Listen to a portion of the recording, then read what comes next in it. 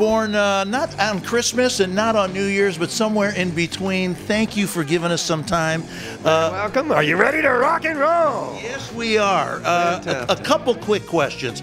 Dan Hartman, Rick Derringer, was it a lot of fun with those boys? Oh, absolutely. You know, Dan went on to do many great things after the Edgar Winter Band, and Rick and I just did the Ringo Starr tour this summer together, which is my third time having done it. But Rick and I play, you know, probably 15 or 20 shows a year together. I just did a cruise, the blues cruise, with my brother Johnny. So we're all, you know, we're all part of one big happy family that stays in touch and plays a lot together. You know what's interesting about Edgar Winter music is that it's pop, it's jazz, it's rock and roll, it's funk, it's R&B, it's country. You were a child protege musician, so where do you think your music lies? Because it is in American history. Well, part of what I've tried to do throughout my career is to broaden musical horizons and make people aware of all the music that is out there. And my brother Johnny, of course, is the blues man of the family.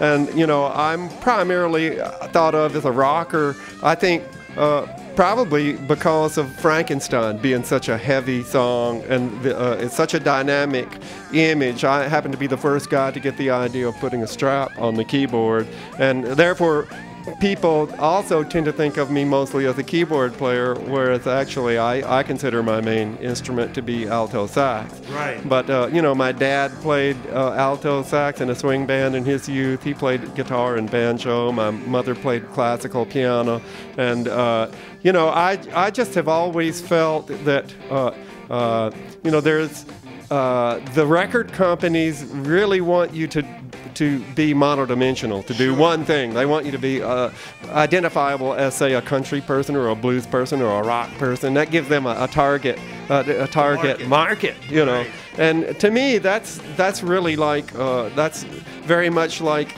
musical segregation, and I've just been really opposed to that, which is not a good thing. I love all kinds of music and all kinds of cultures, and I think it's all equally they're all equally valid forms, and therefore I'm never gonna be imprisoned in one niche there. You got it. That's it. So listen, on Frankenstein, hey,